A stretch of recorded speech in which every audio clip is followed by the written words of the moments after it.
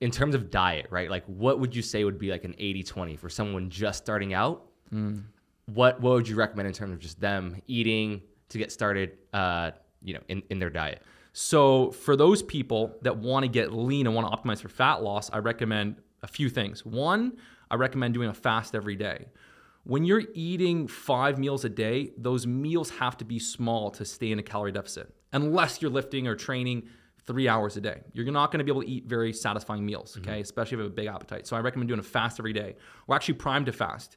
Wake up, drink some water. After about an hour, hour and a half, you can have a cup of black coffee. You can have 2-3 cups of black coffee. You can use my pre-workout Keno Octane, which is amazing for energy, amazing on the fasted state. And then you get this 5-hour fasting period where you have amazing focus. When you're not eating first thing in the morning, you're not eating every 2 to 3 hours, you actually reach this state where you feel really dialed in. I get my best work done on a fasted state. Digestion and eating can actually take away from that state. So that's the first thing, okay? You trigger that sympathetic nervous system where you're alert, focused, energetic. Contrarily, if you eat a massive meal, you enter the parasympathetic nervous system where you just feel like relaxed. Like if you eat a massive meal, you just want to sit down and freaking watch a movie. Sleepy, like, and I used to do that back when I was bulking and trying to gain weight. I'd eat a big meal and then I couldn't work the rest of the day, man. Yeah, so I find when you cut strategically, you get amazing work productivity. So you get a 5-hour fast. Your first meal can be a bit smaller. You might have some eggs, a little bit of fruit, English muffin, etc. 600 calories or so for the average male.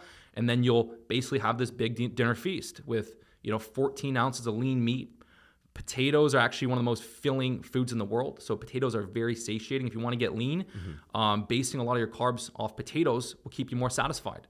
So like lean meats, some broccoli, potatoes, it's a big feast, butter. You do not want to shy away. You don't want to cut out carbs or fats. You need those both for testosterone output. And then, as far as oils and butter, like using butter, coconut oil, olive oil is great. You want to kind of avoid using the seed oils.